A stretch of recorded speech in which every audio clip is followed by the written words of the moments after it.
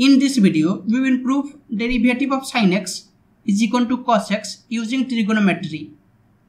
So, this is x and y axis, and if we have any graph, y is equal to fx.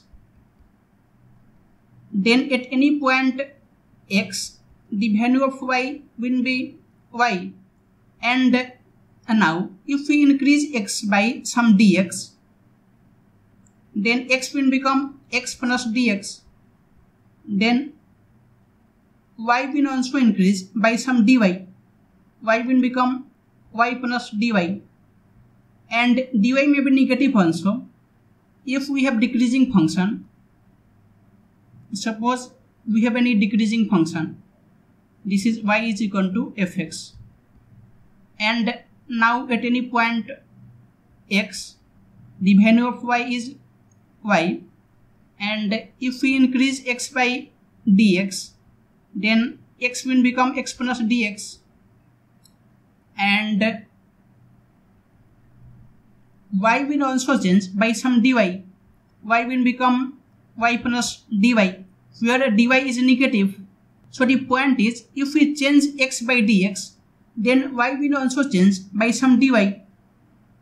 And now we have y is equal to sine x, and if we change x by dx, then y will change by some dy.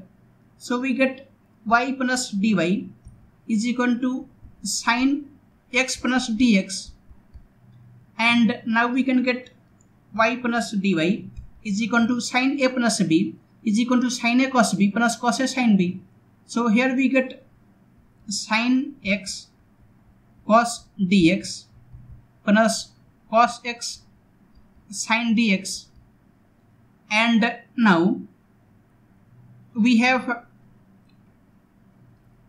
for S1 theta, according to S1 angle approximation, sine theta is equal to theta and cos theta is equal to 1, and we know that here dx is very small.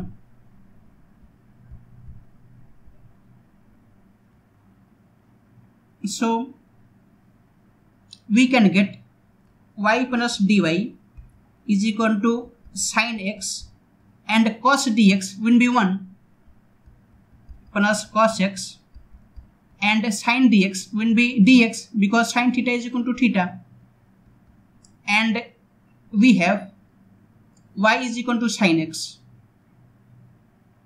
We have y is equal to sine x plus dy is equal to sine x plus cos x dx, and sin x and sin x will get cancelled, and we can get dy is equal to cos x dx, or we can get dy by dx is equal to cos x, and y is equal to sin x, so we can get d by dx of sin x is equal to cos x, and it is the required proof.